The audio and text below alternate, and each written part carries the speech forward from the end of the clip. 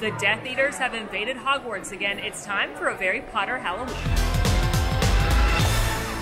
Hey y'all, it's Molly with Mammoth Club, and I'm at Universal Orlando today because it's officially the Halloween season in the Wizarding World of Harry Potter. That's right, the Death Eaters are back at Hogwarts. The Dark Arts projection show is back on the castle. We're gonna go to both sides of the Wizarding World of Harry Potter and do as many spooky, fun, Halloween-y activities as we can. There's gonna be snacks, there's gonna be magic, there's gonna be tips and tricks. I hope you're ready, I hope you're excited. There's just one thing I'm missing. That's better. Audio video. We are starting our spooky fun in Diagon Alley. This is the section of the Wizarding World of Harry Potter that's in Universal Studios Florida. And while there's not anything officially Halloween here like there is over in Hogsmeade, there's a bunch of spooky, scary fun that we can have before we head that way. In fact, there's only one place to start for spooky fun, and that's Nocturne Alley. This is where, you know, the seedier witches and wizards, your Slytherins, your Death Eaters, your you-know-who supporters might hang out in the Wizarding World of Harry Potter. And this area is so cool. It's my favorite part in the entire lands, plural. It's so amazing. The detail's incredible. And a lot of people don't even realize this is back here, that you can walk into this spooky, scary spot. Inside Nocturne Alley, you'll even find a little wand magic. That's right, some of the interactive wands do have spells here inside Nocturne Alley. And for this video, for a video all about Halloween, there's no better wand for me to use than Lord Voldemort's. I fear the power that this gives me. But fun fact about Lord Voldemort's wand is that it's made out of yew. That is the wood that was used. Yew trees are incredibly toxic to humans, and their nickname is either the Tree of Death or the Death Eater because they are fatal to human beings. They're also a tree that is often solitary and lonely, much like Lord Voldemort or Tom Riddle. He didn't really ever have any friends. There are also trees that live incredibly long lives, which you probably know is what Voldemort's whole deal was he didn't want to die. Lastly, they are often found in graveyards, including the graveyard in Little Hangleton, where Voldemort was resurrected. So there's a lot of symbolism behind this creepy wand. Let's go use it. Use it. Get it? I just love it back here. It's so creepy, scary. There's so much detail that people don't often notice. But let's do a little magic first, including one of my favorite spells of all. I love the Aloha Mora, which is the unlock spell back here, because someone's eye is going to look at you, and then make sure you grab for the door handle as well. And there's also Incendio with the bird, there's Locomotor Chimney Sweep, there's some really fun spells back here, but what is also really cool, the Nocturne Alley portion of your map that comes with your interactive wand actually lights up and glows in the dark. You'll see the numbers and the spots on the map are glowing under the black light. I feel like people miss a lot of the really cool detail in this area too.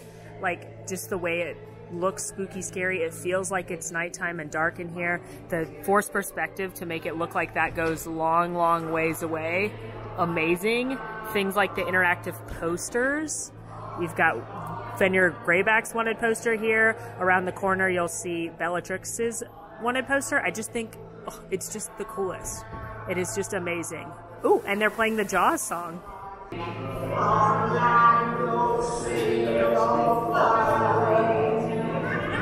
I talked about that in the Harry Potter Secrets video I did, which you should go check out after this one. But there are a bunch of nods to Jaws because this land is where Jaws the ride used to be, and one of them is that the Shrunken Heads sing "Show Me the Way to Go Home," which the trio famously sing aboard the Orca in Jaws. So that's just serendipitous that we got to hear that.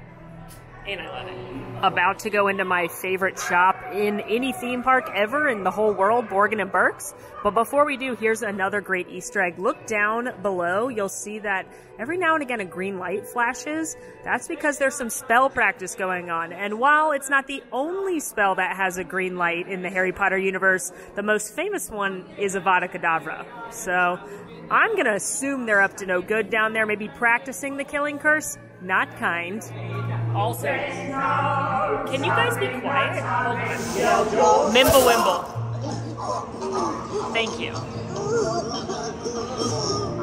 As I was saying, Avada Kedavra is the killing curse because it is supposed to be a play on abracadabra, and it was thought that it would be kind of funny if Muggles have been saying abracadabra in all of our little silly magic shows for all time, basically. And magicians are pulling rabbits out of hat and saying abracadabra, but we actually are just misinterpreting the most evil curse of all. Okay, now to the shop. I pointed out a bunch of the Easter eggs in this store last time, but that doesn't mean we can't look at them again and point out even more. Things like the Hand of Glory that Malfoy ends up buying because it lights his way, and the cursed necklace that he gives to Katie Bell. This is also where you can buy a lot of collectibles. Like if you'd like to buy a Death Eater mask for 110, if you some reason want to buy the knife that kills Dobby, you monster, it's $85. Oh, that's interesting. Minimum age to purchase 18. Yeeks. I believe this is fairly new as well, this lovely Death Eater necklace.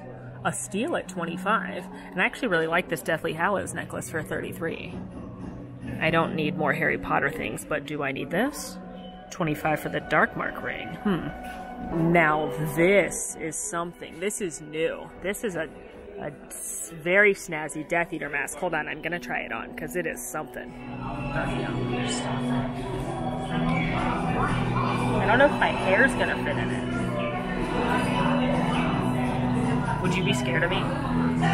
Why did they have to make him a, like, missing tooth Death Eater? Why can't I have all my teeth?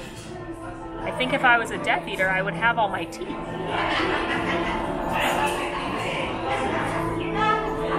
Yeah, this is not comfortable. Ooh, I also really like this Darkmark mug with the snake skin, but y'all know I don't need another coffee mug. There's also a new-ish Darkmark t-shirt and sweatshirt. We gotta get out of here before I spend all my galleons.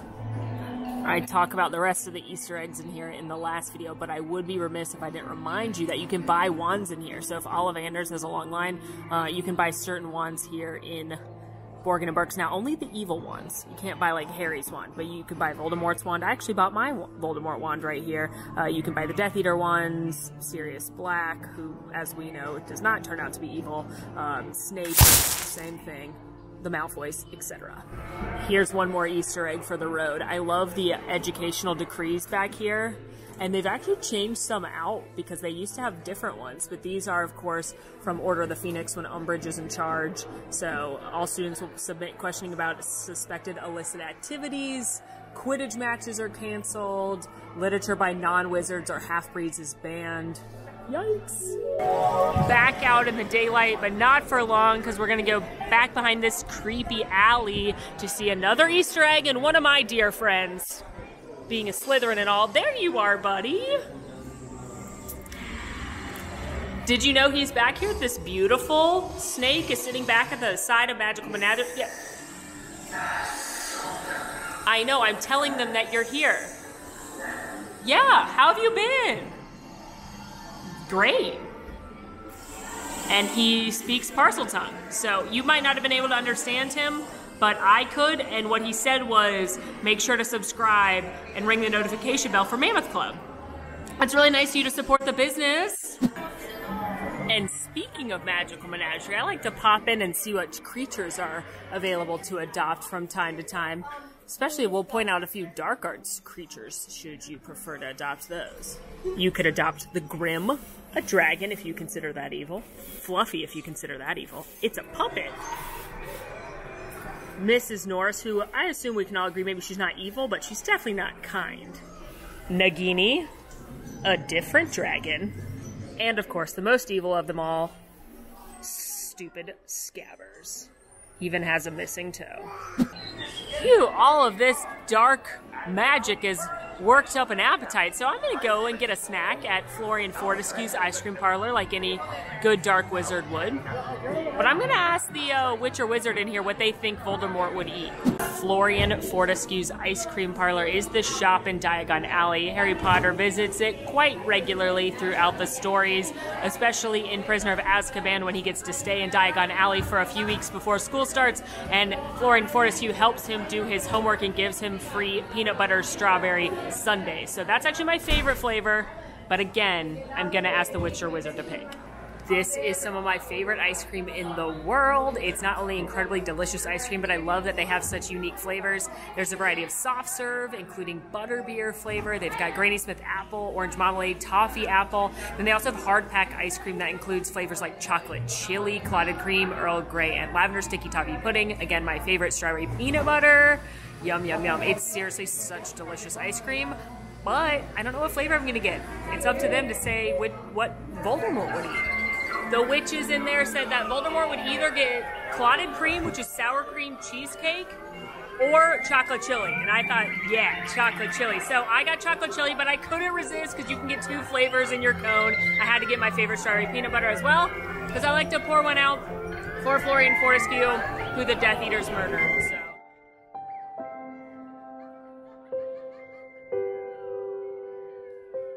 All right, on with the show. We are taking our ice cream to go because I have just a few minutes to get on the Hogwarts Express to head over to Hogsmeade. But I'm telling y'all, this ice cream is so good. It's so creamy. The strawberry peanut butter is my all-time favorite flavor, with the soft serve butterbeer as a close second. If you like peanut butter and jelly, if you like the peanut butter and jelly milkshake over at 50s at Studios, oh, it's so good. It sounds weird, but if you're a peanut butter fan, phenomenal. The Hogwarts Express is an attraction and a method of transportation. It's a 2-for-1. It takes you between the 2 Wizarding World lands, but you need to have a park-to-park ticket since you're going into the other park. It's incredibly popular. It has a very long line. Highly recommend using an Express Pass if you have that, from either purchasing it or your annual pass or staying at one of the Universal Premier Resorts. But it's very fitting for our story today, as we do get a visit from some spooky, scary creatures on our way to Hogwarts. Change of plans. I was not the only person with the idea of jumping on the Hogwarts Express right as this park closed, since that one stays open, and had a 75-minute wait and a 45-minute wait in Express, they told me. I don't have 45 minutes, I want to see the Death Eaters. So, we're walking, which is less magical, but faster. So, see you in a second. And just like that, we're in Hogsmeade. Now, a few things have happened since I last saw you. One, I ate my ice cream cone. Chocolate chili, very delicious. Not super spicy, as someone who loves heat, but it is definitely spicy. You can definitely taste the chili. So I wouldn't get it if you're really heated first. Sorry, the spooky music has me looking for Death Eaters. Number 2, started spitting a little bit. I hope that doesn't impact the Death Eaters' desire to come out and mingle with the folks. But let's go mingle. Wait. I'm not ready to duel a Death Eater. Where's my dark mark? Hold on. Most Morda. Got my dark mark tattoo. That way the Death Eaters want to talk to me. Also, I'm very aware that Mors Morda is the spell that puts the dark mark in the sky. But through all my Harry Potter research, I don't know if there's a spell that puts it on your arm or activates it on your arm, because when you see it, they just touch it. They don't actually like do a spell, and I just thought it would be more theatrical if I said Mors Morda. So, don't come at me in the comments, fellow Potter nerds. I know. Let's go find some Death Eaters. Oh, and P.S. I bought a 10-pack of these off Amazon for like $8. Sometimes they do sell them here, but they tend to sell out very quickly. But if you're prepared, you can get a pack for $8. I'll link them in my Amazon shop. And it's very fun because the Death Eaters really like interacting with you if you have one. And let me be clear, your girl is a strong Slytherin, but she's definitely not a Death Eater. In fact, I put the tattoo on upside down so I could distinguish myself. I don't know if that'll work or not. I just want the Death Eaters to interact with me in a fun way. But I'm like definitely a Slytherin, cunning, ambitious, looking out for number 1. But I'm not a like casually use the term mudblood kind of person. You know what I mean? But like I said, if you have one of these, the Death Eaters really like to interact with you, so it's a fun thing, especially if you've got kids. So, the Death Eaters come out about every 20-ish minutes. It's not scheduled. It starts around dusk time, as long as the weather is okay and there's no lightning in the area. They come out for a few minutes and they will like roam the entire area, and if you have your wand, you can challenge them to a duel. You can take pictures with them. It's just a really cool interactive experience. There's also a projection show on the castle we're gonna see. I'm very excited. A little scared, because they're kind of intimidating, but mostly excited. The way this works is that the Death Eaters come out from next to the 3 broomsticks again about every 20-25ish minutes. It's an unscheduled thing, but they do start here on the little stage, and then they kind of swarm the entire area for 10 or so minutes, and then they head back in, and they'll do that several times throughout the night, starting around dusk. Update. There is still lightning in the area, so I talked to a few team members who said as of right now, the Death Eaters will not be coming out because of the weather. So I've decided to go ahead and get in line to see the next show. The projection show is called Dark Arts at Hogwarts. It's a projection on the Hogwarts castle. It happens several times a night, about every 15 or 20 minutes. Depending on when the park closes determines how many shows there are. They usually start around dusk, which right now is around 8 o'clock. But as the dusk falls earlier, they'll do more shows. Tonight they're only doing 2 shows. I asked a team member. They did one starting a few minutes before 8, and now I'm in the holding area for the second show. So you'll want to speak to the team members to figure out what time to see it, because on Universal's website it just says dusk. My hope is that I can see the show, and then by the time the show's over, the lightning in the area has passed and the Death Eaters are able to come out. If not, I will come back another day to see some Death Eaters. Ooh, there's the pyro from the show, very exciting. And I will duel another night. This is definitely a patient pants situation, but once you get up towards the castle, there's a lot more room than where they're kind of holding you in the middle of Hogsmeade, so just go slow, be patient, hang on to your friends and family. And there's the castle. Ooh, I love this show. So basically this show is a short, like 8 or so minute projection show on the castle. There's versions of it throughout the year. There's a normal one that happens pretty much all the time. There's a Christmas version, and then of course this is the Dark Arts version for Halloween. So it includes a little more Slytherin, it includes the Dark Mark, some spooky scary creatures like the Acromantula and the Dementors, and I love it.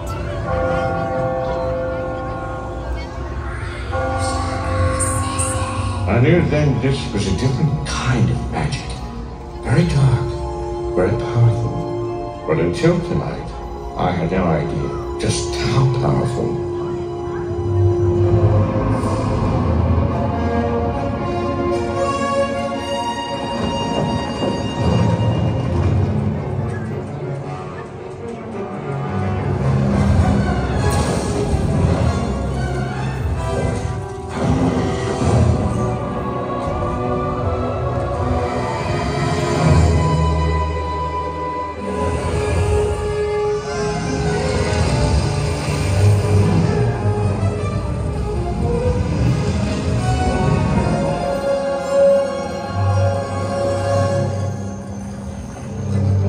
I'm going to destroy you. After tonight, no one will ever again question my powers.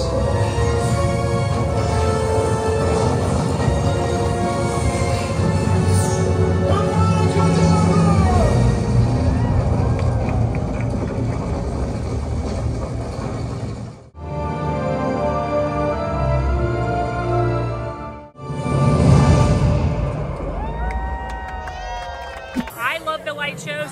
They're very short, they're quick, I think they're really fun. I love a montage, and the light show is almost perfect, except for one little thing.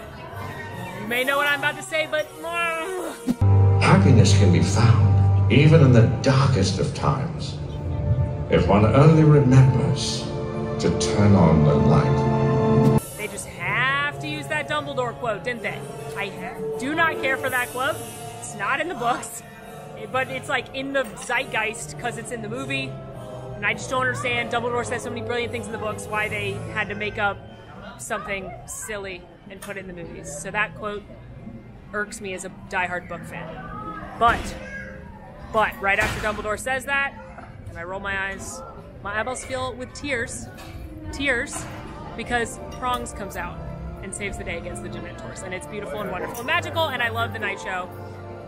Definitely see it. Now, if you're not a big Harry Potter fan, I don't think you need to wait around for it.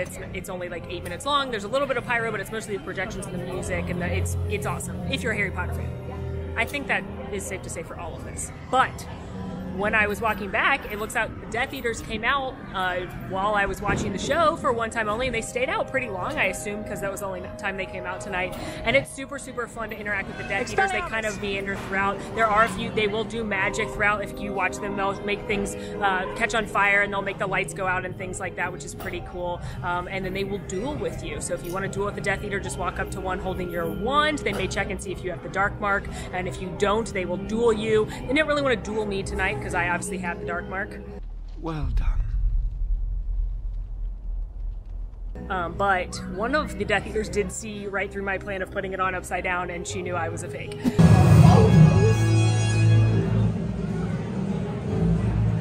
Oh, you could tell that I'm not really a Death Eater?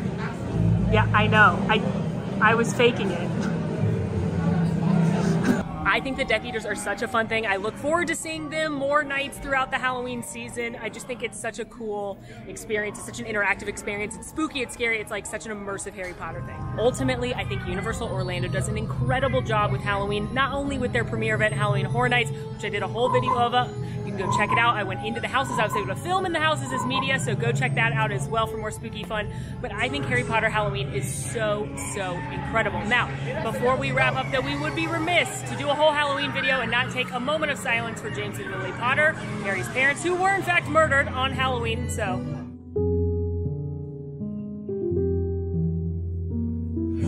Gone too soon. Poor Harry had to grow up as an orphan, live with his mean aunt and uncle and cousin. Never knew the meaning of love, never knew what it was like to be hugged by mom until Molly Weasley did it and got lit a fire. This video was so fun until this moment. Anyway, Harry Potter Halloween, one of my favorite things of the year. I can't wait to come back more nights. Used my time turner, and now I'm here a few days after I originally filmed. No dark mark tonight, so I will duel a few more Death Eaters, but I did still bring a Death Eaters wand. This is Narcissa Malfoy's. It's just an awesome looking wand, so I bought it. Now, let's go find some Death Eaters and maybe treat ourselves to a snack. Yeah! Woo!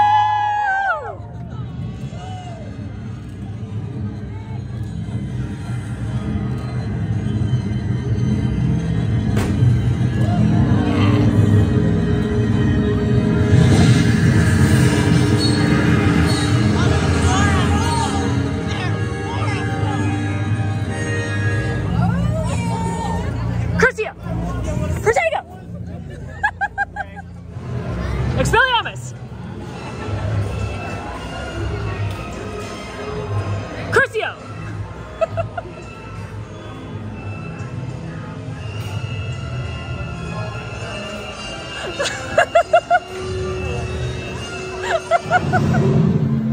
Potato! Potato!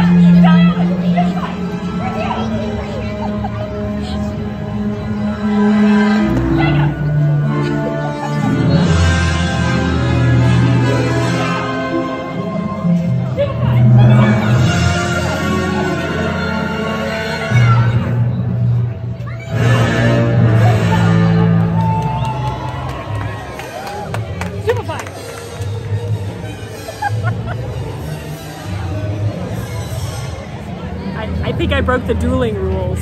That's very Slytherin of me, I guess.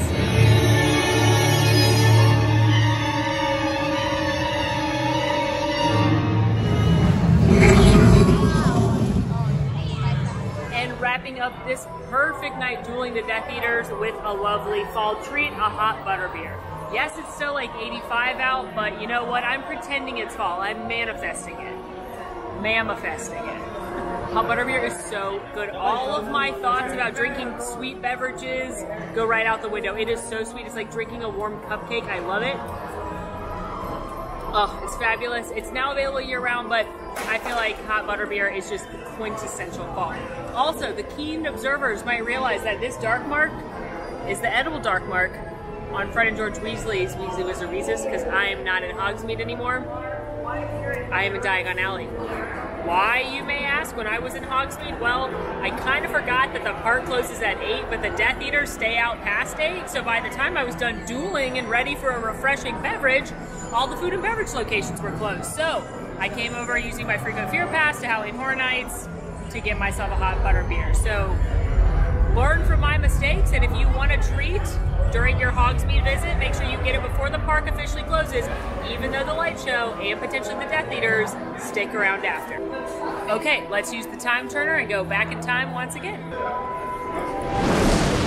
We've got more Halloween videos coming for you. Make sure to subscribe, ring that bell so you don't miss them. Follow us on social. In the meantime, friends, I'm Molly, and it's been spooky and magical.